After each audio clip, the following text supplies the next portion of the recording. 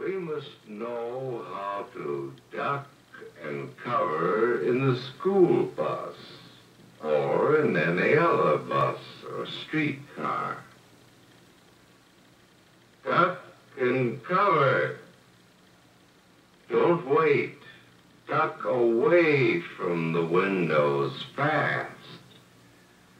The glass may break and fly through the air and cut you. Sundays, holidays, vacation time, we must be ready every day, all the time, to do the right thing if the atomic bomb explodes.